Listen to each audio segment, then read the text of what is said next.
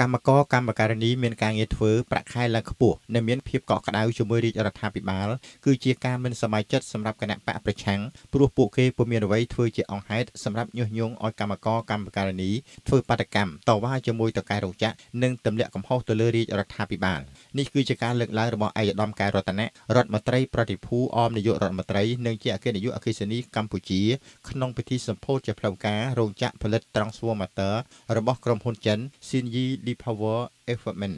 នៅឃុំអលងថ្នោតស្រុកក្រកកាលពីថ្ងៃទី3ខែមីនាឆ្នាំ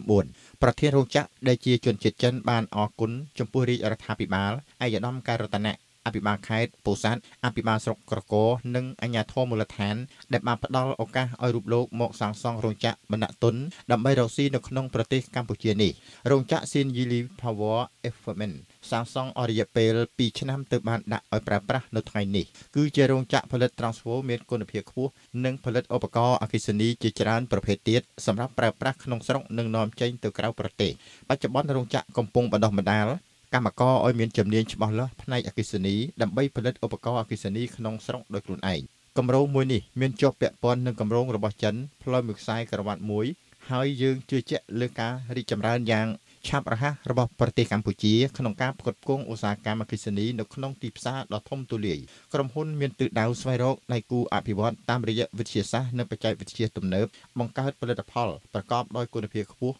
ផ្ដល់ជូនទីផ្សារកម្ពុជានិងផលិតផលថ្មីៗក៏ដូចជាសេវាកម្មល្អផងដែរឯកឧត្តមកែរតនៈរដ្ឋមន្ត្រីប្រតិភូអមនាយករដ្ឋមន្ត្រីនិងជាអគ្គនាយកអគ្គិសនីកម្ពុជាមានប្រសាសន៍ថាវិស័យធម្មពលគឺជាវិស័យអាទិភាពសម្រាប់អភិវឌ្ឍខឿនសេដ្ឋកិច្ចជាតិប្រទេសចិនជាប្រទេសមួយមានប្រជាជនជាង 1000 លាននាក់ស្ថិតនៅក្នុងទ្វីបអាស៊ីជាមួយប្រទេសកម្ពុជាយើងដែរជាប្រទេសមហាអំណាចសេដ្ឋកិច្ចទី2បន្ទាប់ពីសហរដ្ឋអាមេរិកហើយនឹងអាចឈរជើងទី1វិញនៅពេលខាងមុខនេះពីមុនប្រទេសចិនមានជីវភាពលំបាកខ្លាំងណាស់ប៉ុន្តែឥឡូវនេះប្រទេសចិនបានរំដោះប្រជាពលរដ្ឋជាង800លាននាក់ចេញពីភាពក្រីក្រប្រទេសចិនអាចផលិតអ្វីៗបានទាំងអស់ព្រមទាំងបានផលិតរថភ្លើងដែលមានល្បឿនលឿនជាងគេលើពិភពលោកទៀតផងមិនតែប៉ុណ្ណោះក្រុមហ៊ុនអគ្គិសនីចិនមិនធ្វើវិនិយោគតែនៅប្រទេសកម្ពុជាយើងមួយប៉ុណ្ណោះទេគឺធ្វើនៅច្រើនប្រទេសណាស់ដោយសារអាចធ្វើទ្រង់ទ្រាយធំហើយតម្លៃថោកជាងគេរោងចក្រផលិតឧបករណ៍អគ្គិសនីនៅក្នុងស្រុកក្រកនេះគឺជាសមិទ្ធផលថ្មីមួយទៀតរបស់ប្រទេសចិន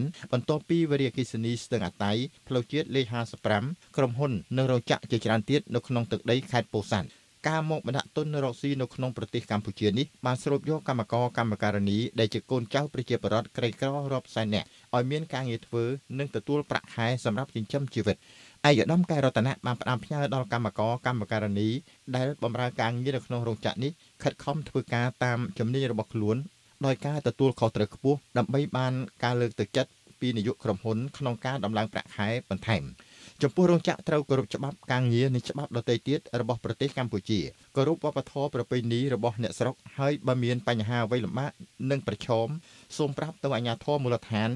រាយការណ៍មកឯកឧត្តមផ្ទាល់ក៏បានដើម្បីមានវិធានការនិងរកដំណោះស្រាយក្នុងឱកាសនោះក៏មានជូនវត្ថុអនុស្សាវរីយ៍ឲ្យគ្នាទៅវិញទៅមកព្រមទាំងបានចែក power bank ម្នាក់មួយដល់អ្នកចូលរួមទាំងអស់ប្រមាណជាង600នាក់និងបានចូលរួមទស្សនាផលិតផលឧបករណ៍អគ្គិសនីដែលដាក់តាំងលក់នៅក្នុងរោងចក្រនិងពិនិត្យមើលអំពីសកម្មភាពផលិតជាក់ស្ដែងផងដែរ